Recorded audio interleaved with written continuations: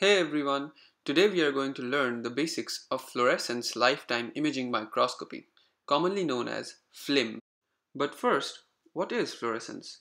It is the emission of light by an object after it has absorbed electromagnetic radiation. Specifically, electrons in the ground vibroelectronic state of an atom or molecule, denoted by S0, absorb incident radiation and jump to an excited state, denoted by S1. The subsequent relaxation of the electron from S1 to S0 results in emission of light as fluorescence. For single photon absorption processes, the energy of incident radiation is more than that of emitted radiation. Thus, the wavelength of emitted radiation is always larger. Other than light, chemical, heat, and mechanical energy can also be used to excite electrons to higher states, resulting in chemi, thermo, and triboluminescence respectively. In a standard fluorescence measurement, a light source is used to illuminate the sample, and emission is measured perpendicular to the direction of excitation. Fluorescence intensity and wavelength are the primary observables.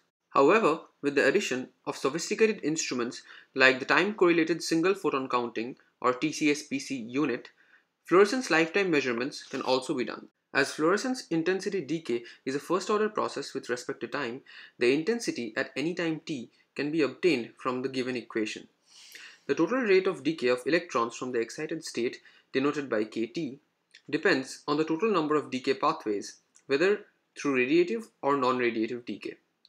Fluorescence lifetime tau is inversely proportional to the total decay rate. Thus, with the increase in decay pathways, the decay rate will increase, thereby leading to shorter fluorescence lifetimes. A fluorescence lifetime imaging setup, or FLIM setup, typically consists of a pulsed laser system illuminating a sample on a laser scanning microscope, which sends the fluorescence photons to a single photon counting detector. A time-correlated single photon counting, or a TCSPC unit, also known as a very expensive stopwatch, is connected and synchronized with all these other units. The laser system provides the TCSPC with a start signal and the detector with a stop signal the moment a fluorescence photon is detected after excitation. The TCSPC then compiles the data and sends it to the computer, which analyzes and presents the decay analysis and a nice false-colored fluorescence lifetime image.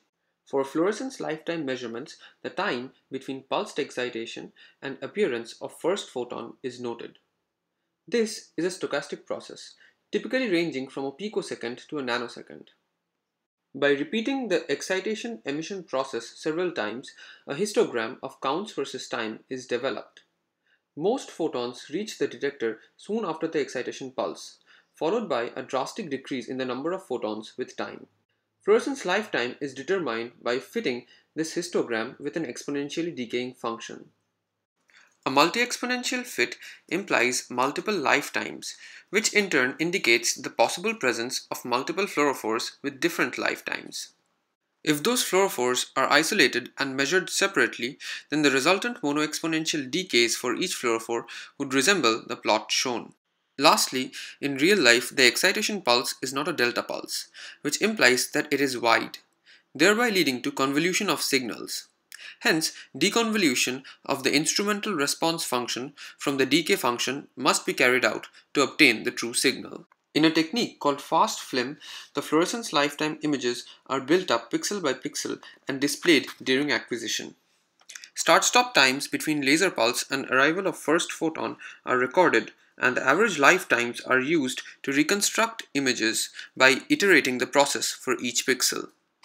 Resultant images are then displayed in a pseudo-color map. When analyzing large areas of the image, multi-exponential decays are often observed, indicating the presence of molecules with different fluorescence lifetimes. Softwares analyze and separate the different components of decay and spit out the result.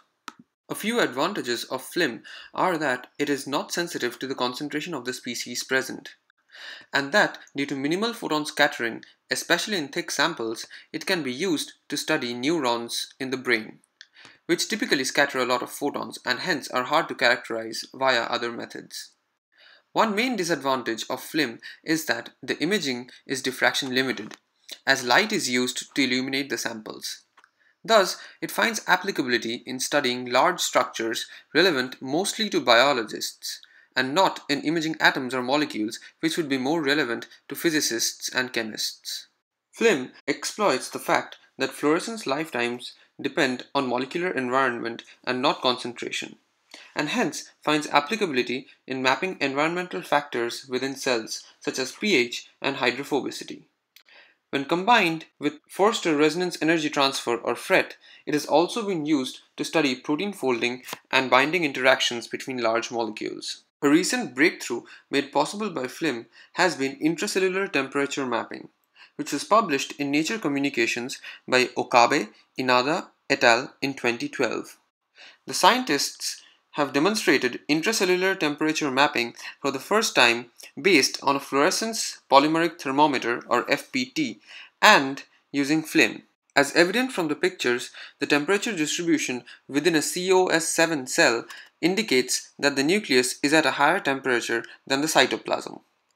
Local heating around the mitochondria is also observed after treating it with 4-trifluoromethoxyphenylhydrazone or FCCP, which inhibits ATP synthesis. Variation of temperature along different stages of a cell cycle, in this case G1 phase and G2 phase, have also been shown. And with that, let me end your suffering and thank you for your patience.